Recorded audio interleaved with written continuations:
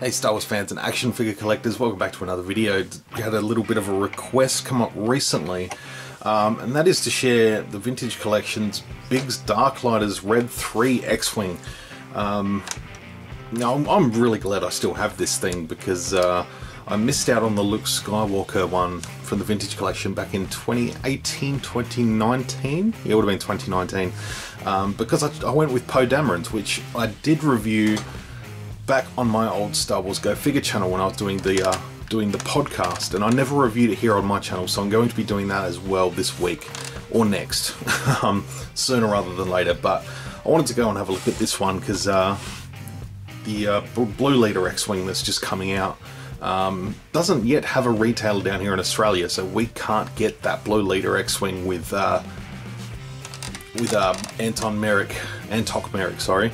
So yeah, we're sort of left out to dry, and I'd still like to get the Luke X-Wing at some point, but yeah, we'll take a look at Biggs's X-Wing, and you'll have to apologise. I have to apologise because it's a little bit dusty. I've had it hanging from my ceiling in the same spot for years now, so it is a little bit dusty. I should probably give it a nice clean before I take some photos and hang it back up. So I will endeavour to do that before I hang it back up. Give it a nice clean out. So yeah, I've got the 3 3/4 inch Black Series Biggs.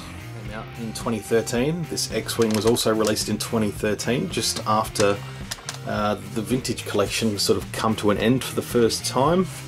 And yeah, Biggs was sort of relegated to the 3 3/4 inch Black Series, so no doubt he would have been released on a Vintage card had they decided to keep rolling with the Vintage Collection back in 2012-2013. But yeah, they obviously decided to switch things up and do a little rebrand, which in hindsight probably not the best idea they ever had, because they ended up back at Vintage anyway. So, but yeah, a good figure, and definitely required for this one. So I guess I wouldn't suggest this is completely, you know, ungettable in the near future on a Vintage card. I dare say, you know, Hasbro likes to revisit the 3 3/4 inch Black Series that they did back in like 2013, 2014, so I dare say we'll be seeing Biggs again real soon. And you know, even an updated photo real head sculpt would be nice, even though this one looks pretty good. I think it looks alright. So yeah, let's just put him aside so we can have a look at the X-Wing.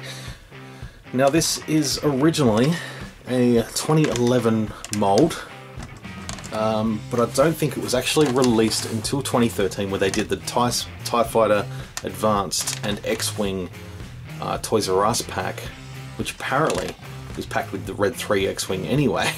So this is the second time we get the Red 3 X-Wing, because yeah, I don't believe that was Luke's. I could be wrong on that, but anyway, I only recently threw out the box for this thing. I kept the box since 2013, and I decided I needed to finally part with some packaging.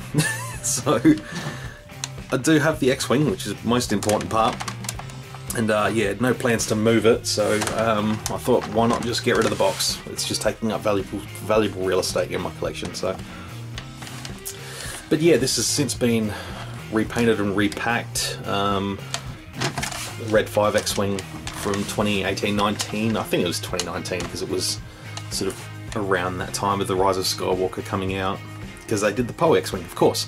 So yeah, 2019, and just recently it has been repainted into the Blue Leader X-Wing for Rogue One, which again, I'm spewing that we can't get it down here in Australia, but hopefully it snaps up somewhere, so we'll see. But yeah, it's a nice looking ship. Nice details on this one again. Again, a little bit dusty in parts. I'll try and just wipe that off as I go. Sort of wear and tear on the paint, on the trim. It's sort of separable at the nose there.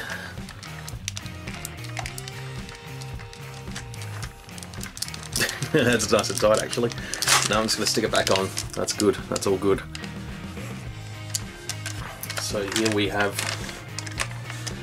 obviously the red markings and a wing. It's just decided to fall off, so I didn't stick it back on properly when I took it down off the ceiling. So yeah, Red 3, I remember for years I didn't even notice that was the markings for it. So you got red 3 and Luke's has the 5 stripes there for red 5 obviously, so it took me, I didn't realise that for so many years. So yeah, we have a spot for his astromech droid R2-Q2, which hasn't had a release since 2006 I don't think, so it's been a long time since we've had an R2-Q2.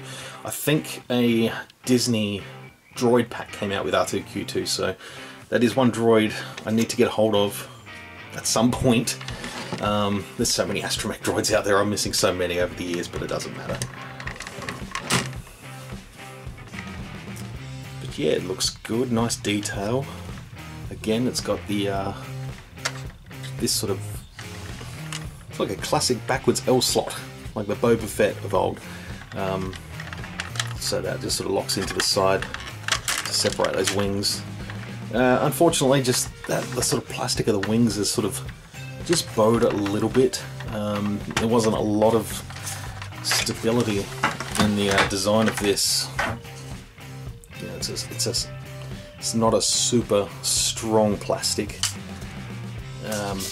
You know, like all plastic, it's gonna warp when there's different weights on it and stuff like that. And of course, having the wing, having that slight weight on it with the turret over the years has just caused it to bow a little bit, but it's not too bad. Best way to possibly fix it is to put it in a nice hot sink, hot water, and then you should bounce back to its original shape. And you know, even flattening it out with a phone book or something. Once you've heated it up, something nice and heavy you can put on it. So we do get a little bit of a pivot in the engine there, which I don't think I've ever realised before. I assume it's probably just part of the mechanism more so than it actually being accurate, because that's a bit of a wobble. But yeah, all the wings are removable like I showed with that one. The turrets are all removable on the ends as well, so that's good. You know, it is very much the same X-Wing that we've had with yeah, Luke's and the new one that's come out. So yeah, 3 bits of landing gear, you got the 2 at the bottom of the engines here, which, you know, that doesn't really work because you can't have landing gear in the middle of the engine. But it's Star Wars, it doesn't matter, who cares? And then yeah, you've got one at the front here which does sort of kick back up, slots in, locks up. Again, torpedo.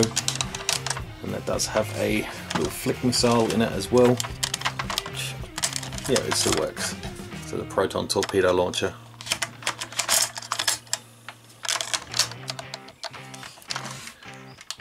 Also under here there is another little, just a little maintenance hatch,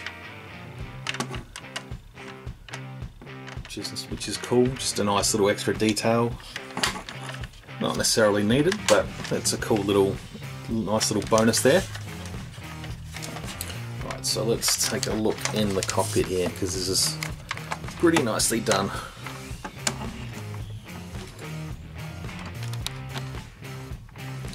Got the targeting computer, which I believe is articulated, and it pulls out. You can sit it out in front of the pilot.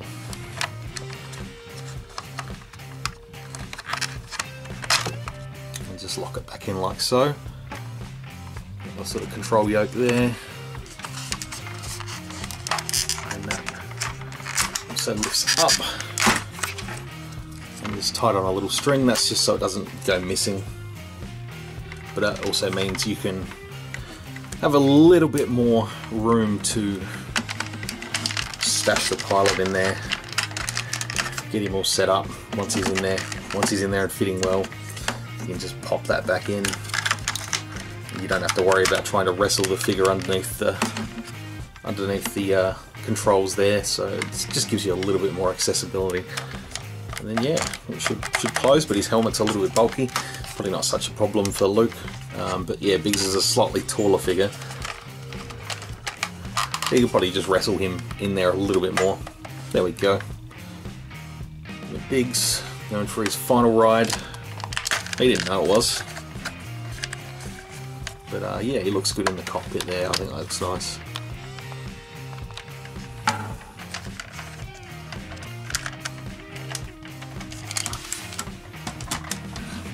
But yeah, apart from the sort of bowed wings, you know, there's probably ways you could reinforce that a little bit if you really wanted to. I'm not too fussed. You know, it's just one of those things. You know, toys get old, they age a little bit. You know, this thing's, you know, if it was made in 2011, it's now 10 years old, so it's had its time. It's certainly given me a lot of joy over the years. Not the last couple of years because it's just been hanging on the roof, but I do like looking at it every now and then. Yeah, you could definitely add some more weathering to this thing, especially in the engines. There's sort of blank grey there. But yeah, nice sort of detail, weathering all over this thing. I'm liking it. I think it looks great.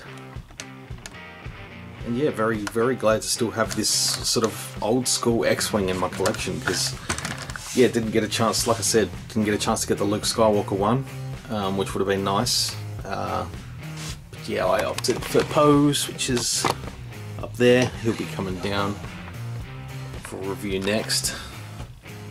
And yeah, the Blue Leader one, which would have been fantastic, but we'll have to wait and see. Alright folks, let me know what you think in the comments below. If you like this video, please give it a thumbs up.